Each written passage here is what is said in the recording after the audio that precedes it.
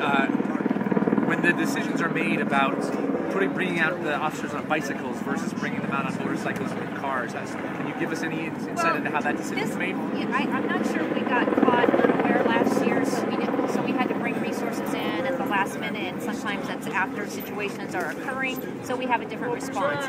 In this case, we were able to get together with the organizers ahead of time, so they worked with us, so we knew kind of what to expect and how many people, and so we deployed as a result of that.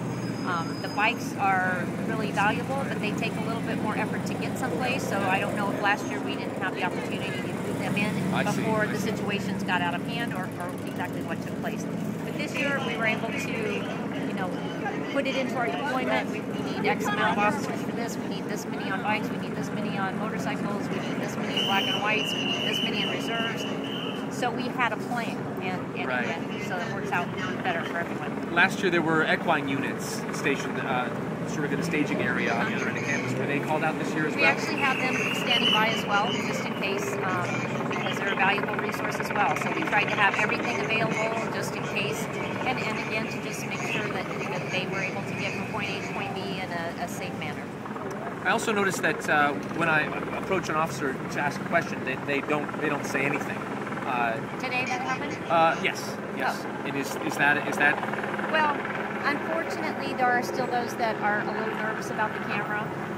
We encourage the officers. We tell everybody we are all public information officers. Everybody can speak to the reporter or to the media.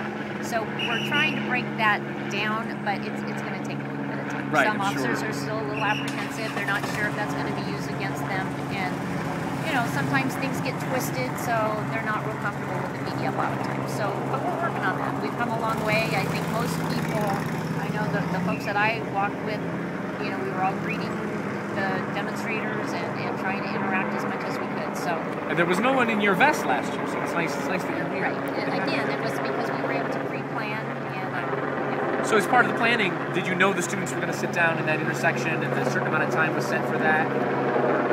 No, I think we had a plan that, the route that they were going to take and that they may end up doing that, and we just wanted to make sure that we had enough resources to shut down the street so that they could do that safely. And it worked. So it seems like it was a success for everyone. I think so. Yeah, I hope they thought so, and because I think from a police perspective it certainly was.